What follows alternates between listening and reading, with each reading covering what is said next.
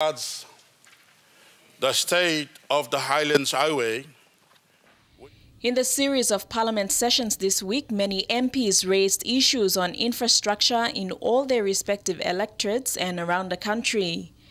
Member for Choave, Wera Mori, asked the Minister for Works, Francis Awesa, about reopening weighing stations along the Highlands Highway to mitigate the current rate of deterioration.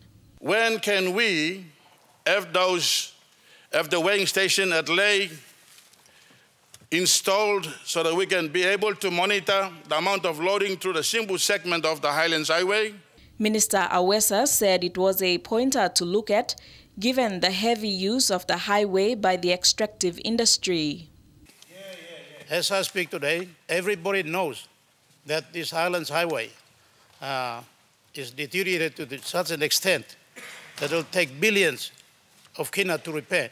And I expect him and everybody else in Parliament to support the government's intention to borrow up to 6 billion kina to repair that. On the same day, Komo Magarima MP Francis Potape raised the concern that the maintenance of the Ley City roads was taking a long time. Question number 2, Mr. Speaker. What actions is the government taking to complete road sealing project in Ley?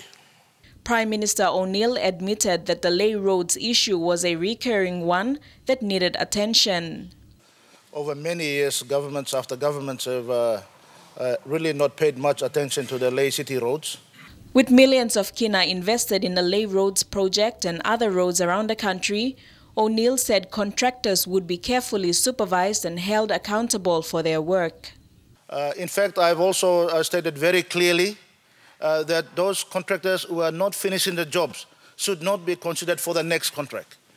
It must be that these contractors must be punished. When you are not able to finish the job on time and under budget, then you don't deserve to take another government job. Putting his foot down on the issue, he said the capacity of the Works Department at provincial and district levels would be rebuilt and the functions of the National Roads Authority improved. Delhi Bagu, National EMTV News.